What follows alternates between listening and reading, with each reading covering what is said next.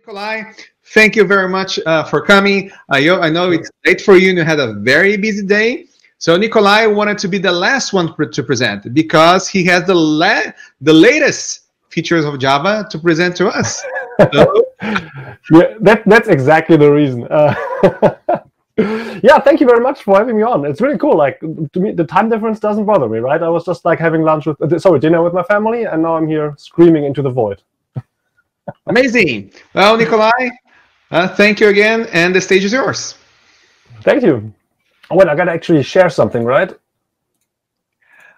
Yes, the This share helps button probably. on top of your head. Right. There it is. Okay, great. So, hi everybody. To quote Brian Getz, I prepared too much, so I'm going to talk too fast. So, I'm going to talk about myself. If we have a couple minutes in the end, let's get going. So, yes, Java after 11. By the way, usually the talk was called Java after 8, but that's way in the past. But that's where the chocolate theme came in, right? Because of after 8 chocolate. So anyway, Java after 11 plus chocolate. There you go. So the plan for today is we're going to start with the Java 11 code base, and then we're going to update it all the way to 15 and a bit beyond that. Meaning, well, it's still going to stay on 15, but we're going to look at some preview features that were not really finalized yet. And I hope that you're going to be amazed by how much changed even since 11, because for most people, 11 is pretty much the most modern thing that they could run on, and yet there are greater things after that to come. So this talk is not a tutorial, right? I don't have the time to teach you all the details of these features. I'm just going to slap you left and right with new stuff, so you're going to get out of here and be like a little bit dazzled, but also like, hey, that's really cool. Let's look into updating that. It's also not a complete list. And I have to tell, I stream on Twitch occasionally, and the people there have been very, very helpful. Like at least half of the ideas in this code base were not mine, only the bad ones. So if there's a bad idea, it's probably mine. If it's a good idea, most likely somebody else. If you go to slides.codefx.org, on the right-hand side, you'll see Java after 8. That's the header. You can see the slides there. And then you can also go to the link to the repository that I'm going through here. So if you want, if an IDE open, you can just do this on the side together with me. Quick jump into Java 11 was released 1.5 years ago, no, 2 years ago, actually, yeah, September 2018. Oracle just provided free support for just a couple months, but the community at large, under the guidance of Red Hat, offers support until at least October 2024, so still a couple years that we can enjoy this release, and there's more free and commercial support to be had, lots of options there.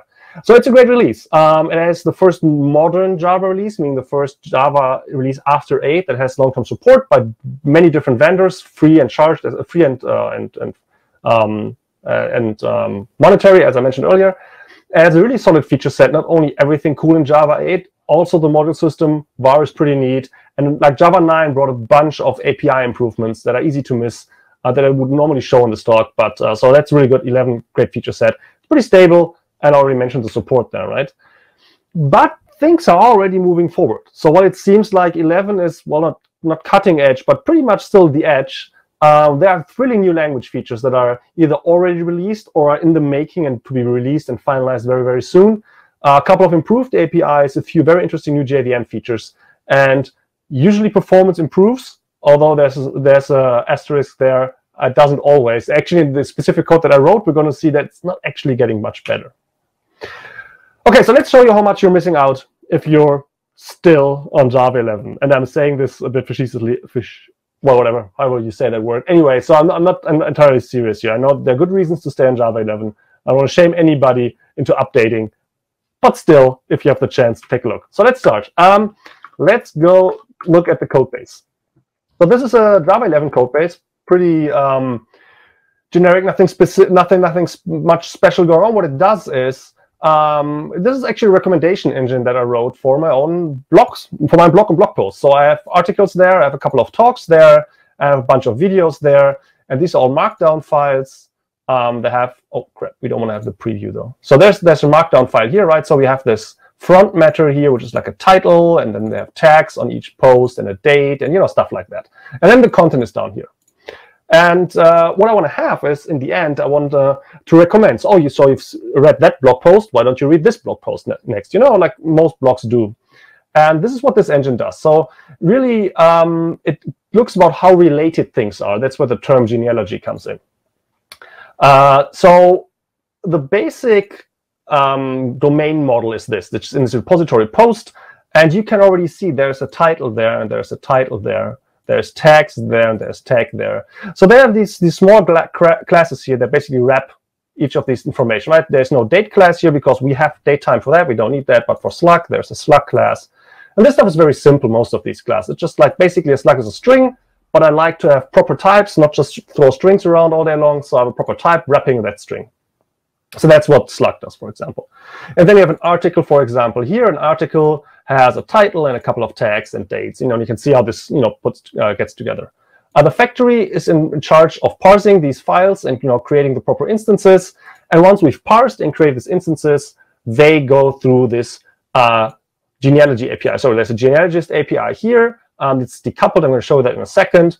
And a genealogist is very simple. I'm going to give you 2 posts, and you're going to tell me how they're related, how much they're related. Give me a score between 0 and 100. How much are they related? And once you pipe all the combinations of all the posts through this genealogist, or several of them, you end up with something that that's basically what this code here does. The genealogy does that. It takes a bunch of posts and a bunch of genealogists, and then it pipes all of them through that. And then you end up with a recommendation engine, also pretty straightforward. Give me all of these relations between the posts, and then let me know how many recommendations you want to have per post. And then I sort them and give you for each post like these 3 other things that you can look at. Okay, so that should somewhat work. Let's have a look. Let's ask Java for which versions. It's Java 11 running here. You can also ask Maven for that. No. Yeah, I got it. Shut up, IntelliJ. So you can see Maven 3.6, Java 11 is running. So let's quickly execute this. I'm going to build this quietly with Maven in the background. That's why you don't see any output, but that's what's happening right now. And then we're going to run it 10 times. And this is a very superficial performance test that should by no means be reproduced to make any meaningful decisions, but it gives us a little bit of an indicator. So this took like 1.1 seconds roundabout. And you can see that we got 2,150 lines of code. So put a pin into that. Let's say 2,160 lines of code and about 72,000 characters, because we're going to see this number drop while the code base improves. Okay, so let's go. Let's go to Java 11. Let's go to the parent POM. And if you think that updates, oh look, it says 8 here. That's a bit weird. Let me see. This shouldn't say 8. Why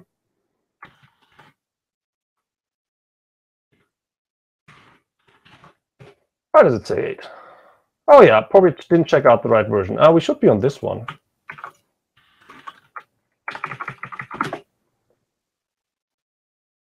And now it says 11. Okay, so I actually didn't see the right stats there. Then let's do this again, because this is already right. So the code base, as I said, goes back to Java 8.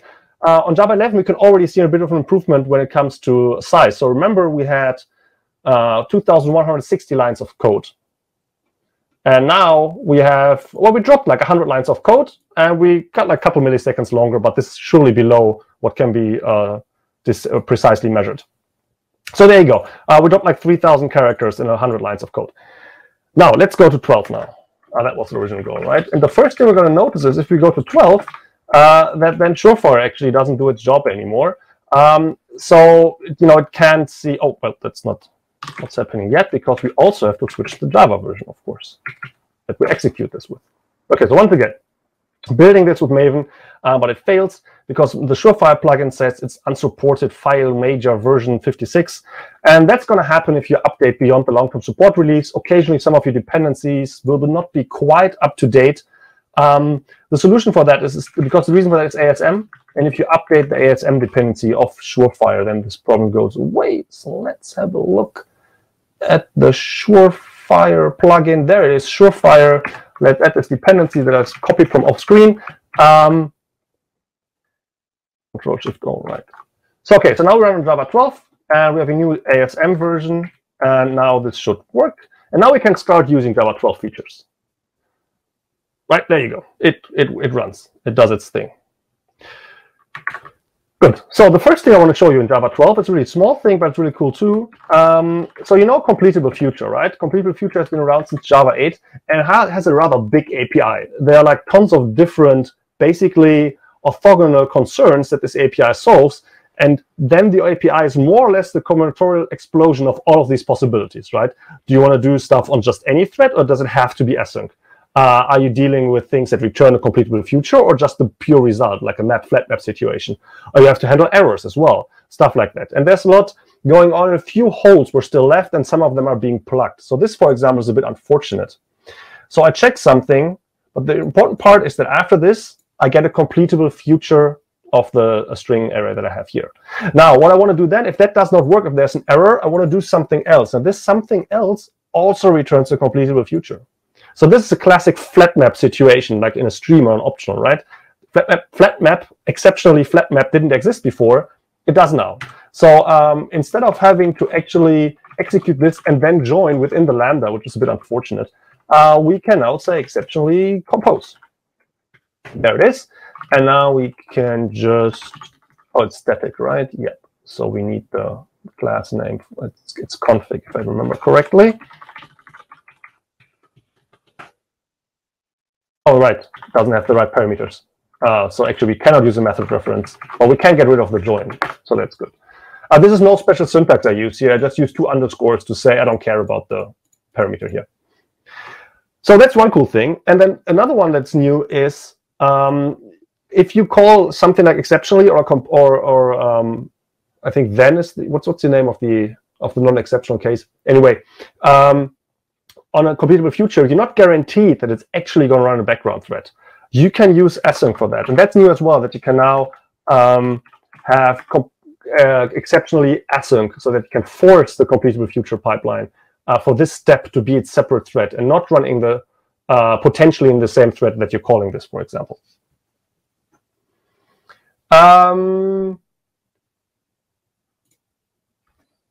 Okay, yeah, but sorry, yeah, you can't see the bottom line here. That's a bit unfortunate. What can I do? Yes, we can do something. Let's pull in. Let's pull in another terminal, and then because we can, and then we can do this. And this won't work because I also have to select Java 12 here. And now we can run this here. And now this should not be covered by my image, right? That should be better. So now we're building and running this with completable future updates. Yep, and here you can see the stats. Okay, so that's just a nice little improvement of an already existing API. In other news, or rather in related news, something similar happened to the Stream API. So there's something that I'm doing here that happens quite often to me. I have this stream of typed relations. And what I now want to do is so that means a typed relation is a relation between 2 blog posts that got a score how related they are. And there's a type attached to it, meaning the kind of genealogist. I forgot to show you those, but they're different kinds, there are different ways to evaluate how similar blog posts are. You could compare the text, you could compare the dates, you could compare what the content is. Right, so there are different ways. And if I use 3 of them, I get basically the same relation of 2 blog posts with 3 different scores in 3 different types. And I want to put them together. And what happens here is that I basically need an existing piece of information and a new piece of information. And then I need both of those pieces in the next step of the pipeline.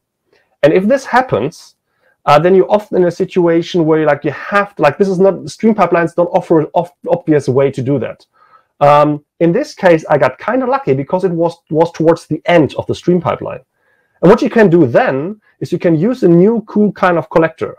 The collector is called teeing. It means you get the stream of data in, it tees into 2 different collectors, and then takes the result and puts it together. I'm not gonna talk you through how exactly this piece of code that I'm now going to post works. Let me see. Probably should copy all of it because it's a little bit complex. Well, not complex. I could talk you through it in a couple of minutes, but I'd rather spend those minutes with the cooler features, even cooler features towards the end. Let's just do a couple of imports here, and this one as well. Sorry, and I'm sure at some point I'm going to have all of these done. There you go. Okay. So this mapping here, this teeing, takes 2 collectors. This is the first one. It has some kind of result. And then this is the second one. It also has some kind of result. And then I got 2 specific things, a single thing, well, 2 single things that I can then put together. And that's what I'm doing here. So for example, let's say you have a bunch of numbers. You want to compute the average and the sum. That's really simple now with teeing, because there's a collector that averages and there's a collector that sums. You can now use both of these collectors and then get the result in this function and put the result together any way you want. That's a pretty cool feature that's new in 12 as well. The other cool thing in 12 is switch expressions. Right, it's a preview feature in 12, and we're going to look at it when we come to 14, because that's when it's actually finalized. So let's skip switch expressions for now. We can continue. These are the two more interesting things I want to show you in Java 12. There's also improvement of class data sharing archives that they now come. That now is a default archive, but let's not go too deep into that. Instead, we're going to actually straight jump to Java 14. Because 13 has text blocks. Once again, we're not yet finalized, so I want to show you them when they are finalized. So there's nothing else I want to show you in 13. So let's go to 14 instead. And now we can use switch expressions. Now the problem is here that this code base doesn't actually switch a whole lot. I had to force it a bit to actually show you a switch expression, okay? So if you look at this piece of code and think, well, there would have been a better way to solve this problem, you may be right. Like, right, it's a demo project. So here the genealogists, they're in charge of comparing different posts, right? They get 2 posts each, and then they're in charge of giving them a score. And one of them looks at the type of a post. A post can be an article, can be a video, or it can be a talk. And here I basically assume that I want to give different things different scores. I want to say, maybe I could say, if you haven't read an article, I want to give you another article recommendation. If you've watched a video, I want to give you another video recommendation. But that's not actually what I want to do here. Instead, I want to say, look, I want to promote my videos. So if the second post, the one that is going to be recommended, is a video, then I'm definitely going to give you a high score. Okay, so how do I do this? I take the class name and switch over that. And if you cringe now, stay with me. We're going to come back to that in a bit later. But for now, that's what I'm doing here, right? I'm going to take the class, and I'm going to get the simple name, because that's the simplest thing to switch over, and then I'm doing that. Okay, so with this is how you would do this if you don't pull the switch into its own method. You create a variable, then you go through a switch, assign the variable, and have to remember to break. And there's a bunch of uncomfortable things here. First of them, you have to remember to break, otherwise things break. I think that's where the keyword came from. Should probably call it non-break, but never mind. And then also you have to make sure that we covered all the bases, right? That we covered all the cases. So let's do a switch expression. A switch expression allows us to not have a switch as a statement, where it's basically like an if statement, but we can turn it into the ternary, the conditional operator, basically, which means the switch on its own gets a value. And this is very simple. You can just have the switch on the right-hand side of an assignment, right? So then we say, well, the score is whatever the result of this is. And now there are 2 different ways to define this. You could do this. No, sorry, it's yield. You can yield these values here. And then when you yield, basically yield is like a return from within from within a case. So there's not actually a fall through anymore, so you don't have to break. Even better, more concise, you can use this arrow form, which you already know from lambdas, right? So you can say, and I think this is really highly readable, well, if this thing is a string, if this thing is an article, then the result is 50. If the switch over this is a video, then it's 90, and so forth. Now the compiler complains because I didn't cover all the bases, right? Like what if it's neither of these 3? Well, unfortunately, for now, I still have to do this. Okay, now it's a statement, so I have to put that there. And that's the gist of switch expressions. And I think they're really, really cool. Great, so let's switch to Java 14. By the way, if you're not using SDKman yet, when you occasionally switch between JDKs, I can highly recommend SDKman. Like, this is what I'm using here. And that's pretty cool. Cool tool to make this very, very easy. Okay, so now we can run this. And let's see. So it still works. That's kind of cool. Okay, that looks good. Now let's check something else out. So I'm a big fan of optional. Like in this entire code base, there is no legal null value anywhere. So whenever something is null, it's always a bug. And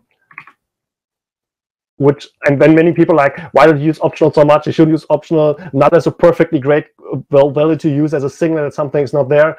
And like, okay. But then Oracle made this kind of like a tournament of the different Java features. And the helpful NPE exceptions made it like into the semifinals or something, which is ridiculous because it's a pretty small feature. And if we just avoid null pointer exception, we don't have this problem. So I found it a bit weird that on the one hand, everybody tells like null is not that much of a problem. But a trivial feature like that won against amazing stuff like JFR or something. So that was really weird. So let's have a look from raw config. There's something here. Where was it? Create. Am I in the right folder? Yeah. Something. I want to have something here return null. We have to be clever about it because we don't return null in the right place. Things are going to break. I apparently renamed that method. So let's try returning null. Let's see. Create. Where's that called? Where's create called? Oh, wait. That's called from the outside. Okay. I need something that returns when we return null there. That definitely leads to null pointer exception. So I can show you null pointer exception. Read project config. Let's try this. Let's try returning null here for now. Let's see where this works. Return null. So now we're going to break this on purpose so we can see. Oh, right. Sorry, wrong terminal. I want to break this on purpose so we can see how the new null pointer exceptions look like. Great. Okay. So this is a normal null pointer exception, right? That you can see on the right-hand side. It says exception in the thread main. This is the null pointer exception, and then where it was exactly, but not much more. Now let's have a look at the stats file. The actual command that runs is this. So let's use this to run. We're going to see the same null pointer exception. There it is. And now we're going to unlock these details that we can see. So this is this is a command line flag that you have to add. It's XX and then show code details in exception message. If you run this, you get, it starts the same way, but now the exception message is there. It's now actual message, and it says cannot invoke exceptionally compose async because the return value of this method is null. And if you're a developer, that might not make the biggest difference because you're already in front of your code, right? You get the line here, so that's already pretty helpful. You can already get very far without this additional message. But imagine if there are different layers of support in your project, for example. Maybe somebody who's not as technical, who doesn't have an IDE open, encounters this error. This can really be helpful in various situations. And on Java 14, you still have to turn on. But I think on 15 or 16 or something, this is going to be the default. So from then on, we'll always see this. Good. Let's mend the code. There it is. Works again. And now in 15, we can actually start using some of the newer things, which would in this case be text blocks. So the output that I create is this JSON file. Where is it? It should be somewhere here. IntelliJ doesn't see it. Should pop up there. The output of all of this is a JSON file, which basically says, well, if you've watched or looked, if you read this post, then the next one you want to read is that post. So I create a bit of JSON. And I'm not the biggest fan of taking an entire dependency for just a bit of code. So basically, this is all the code that actually writes the JSON. Well, actually, no, sorry. The method here writes the JSON. But this is only the JSON-y part, so to speak. And you see that these are strings that go across several lines, but I have to use string concatenation and \n to make this somewhat readable. And this is where text blocks come in. And IntelliJ already promotes that, replace with a text block. That was a bit helpful. Now I've got 3 quotation marks here. I don't have to put the new line there anymore. The single quotation mark is no longer special, so the escaping went away. But we can do a bit better because we can use the indentation in the code base to define the indentation in the string. If you look at the string, you can much better see how it's indented. This looks reasonably like a JSON part, right? You can now better see that this is proper JSON. And that's really cool, right? So the marker here determines this line that you can maybe not see on stream, but that's a thin green line that IntelliJ put there. And from that line, the indentation will show up in the actual string. So if I indent this one more, you will see that everything is now also in the string indented a bit more. So that's pretty nifty right there. Another cool thing that was added together with this is a string format. So one thing that's quite common is to do something like this, right? We have a string that has placeholders there for strings or for whatever under other data, and then you have to call string.format the static method and then provide the data. It's a bit weird to do it roundabout like that. We're used to that, but why do we do it that way? And in Java 14, 15, that's where we are, right? Yeah. We now get a formatted method. It's an instant method. If you know format by heart, then this is not a big improvement. But imagine all the people coming new to Java. Having a .formatted method there makes much more sense to most of them, I guess. Okay. Unfortunately, I'm out of time, but I'm going to steal 2 more of your minutes because what we're going to do now is we're going to see the big new features that came after Java 15, that are not yet. All I showed you now is stuff you should and could use in production if you're running on Java 15. But if you want to look ahead, we have to unlock preview features. And that's what we're going to do now. So first of all, I'm going to tell Git to throw everything away that I just did. And then we're going to check out the upgrade branch. And if you look at the history here, as I said, it's linked in the slides. You can see master is in Java 8, and then we upgrade to 9, and then to other versions. And now we've done this, text blocks and strings.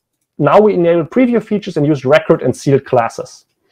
Oops, that was not on purpose. There you go. So one thing that's really cool is records. Earlier, I showed you these things here, right? A slug. It was really simple. It was just like a string field and then a ton of one getter and equals and hash code and toString and constructor and all of that. We don't need all of that ceremony, right? It's just a simple thing. It's basically just a string and a bit around that. An article is just these couple of fields and not much more. And with records, we can now express that very succinctly and really describe if something is just a data holder. And that's important to understand. We are expressing something, and we're then in exchange don't have to do the boilerplate anymore. This should not be seen as I can avoid boilerplate. This should be seen as I can express that something is a record, a data holder. That's the more important part. The no boilerplate is something we get in exchange for that. So that's one big thing. Another big thing you might have, as I mentioned earlier, you might have not liked this very much. But like switch over the type here. Like what if a new type comes along? Then this falls apart, right? Now I can express that this is no longer possible. This is the newest preview feature. It's in Java 15, was introduced in Java 15, which is this sealed. I can now express that this interface post will only ever be implemented by these 3 classes. And if I would have another class, like right now, I remove video here. If I go into the video class, I would see a compile error because I cannot actually implement post because it's not allowed in the sealed hierarchy. But so this way, I can express within my code who is allowed to implement, who is allowed to extend implement an interface or extend an abstract class, or not just abstract in general, a class. And then there's some other things like, for example, video either has to be final, and records are already final, so I don't have to make it final explicitly, or they have to be sealed themselves. So there's an interesting way that you can further manage that extension hierarchy. But between final class, which allows 0 extensions, 0 implementations, and not final, which allows arbitrary many extensions or implementations, you now have sealed, which is in between. Basically, you could see the old cases as special cases of sealed, where sealed permits asterisk is everybody can do that. That's not actual syntax, right? But conceptually, a non-final class is a sealed class that permits everybody to implement it. And a final class is a sealed class that permits nobody to implement it. And now you can also express something in the middle. And with that, something like this becomes, where was it? Like this becomes much more bearable. And in the future, we're going to be able to put proper types here. Nobody knows how that's going to look like yet, but actually, I guess a few people do. But let's assume it would be something like this. As I mentioned, this is not actual syntax, right? It's just me making stuff up to show you a concept. Or instance of. So this could be something in the future. And this works amazingly well with sealed classes because the compiler can know, oh, wait, this is a post. A post can only have these 3 implementations. I'm done. I don't even need a default branch. That's not there yet, but that's probably the next thing we're going to see out of this feature set here. There was one more small thing I wanted to show you. What was that? Records. Oh, yeah, pattern matching. Right. Last thing, then I'm going to let you go. Let's go here. Well, one thing I want to do here is I want to see whether 2 posts that I compare, whether they have a repository that's linked to them. That's an optional, so it could be there, could not be there. And I want to give a score based on that repository. Is it there or not? So I need to get a repository out of the post. The problem is not all posts do have a repository. Articles and videos have a repository. Talks don't. Oh, articles and videos may have a repository. Talks don't. So I need to do, once again, basically like something like an instance of. And what I would have done in the past would have been this, right? If I already devolved so far that I had to go into instance of checking, usually do an instance of, and then you still need to cast. It's a bit annoying. And so the new way to do this, also still a preview feature, is you can write instance of, and then it matches, it's pattern matching, and matches on the type of video, and then you get the result of that match assigned as a new variable, which is of this type. So now I get a variable called video, which is of the type video, and then I can access stuff there. So that's pretty cool as well, to be able to do that. I mean, once again, this feature and sealed as well. None of those are like features like records. I'm sure I'm going to use records every single day from now on. If I write a Java code base that is new enough. With sealed classes and this pattern matching as far as it is now, not so much. But it's still really important if you have that, if you're in the case where you need it.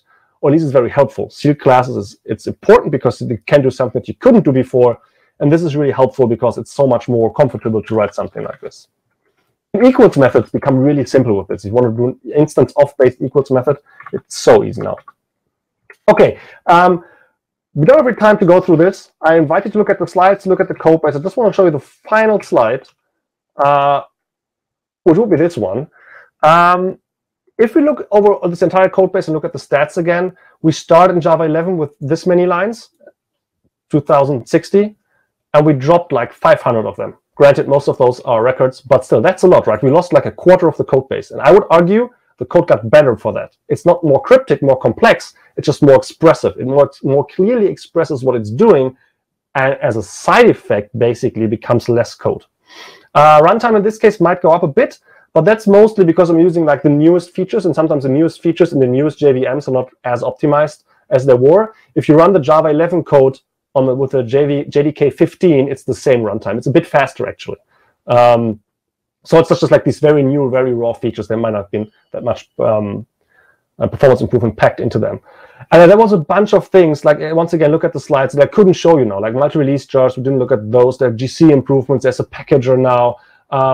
With the Java Flight Recorder, data is now more freely accessible, so monitoring got better. There's so many things that Java 15 or Java after 11 makes better or improves upon.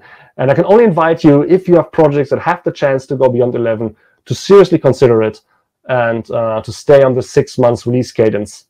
If you have questions about that, about like what are the trade-offs in upgrading to beyond Java 11, what are the migration problems, how can I use stuff like, for example, the module system we now skipped over because it was introduced in Java 9.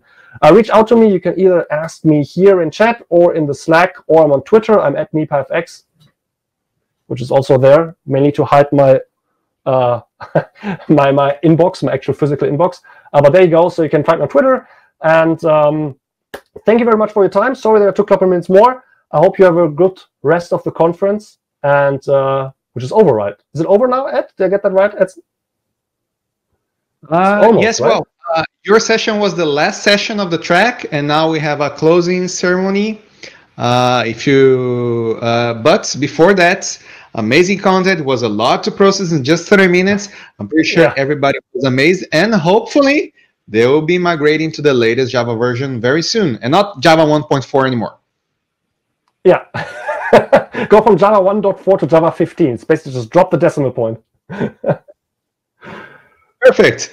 Nicolai, it was amazing to have you. Thank you very much for attending our call. It was super nice to have you here. I hope we talk in next virtual conference, because physical conferences appear to be like a distant future. And stay tuned. You posted our links here. We don't have time for questions now, but I hope people will reach out to you just in case they have any doubts.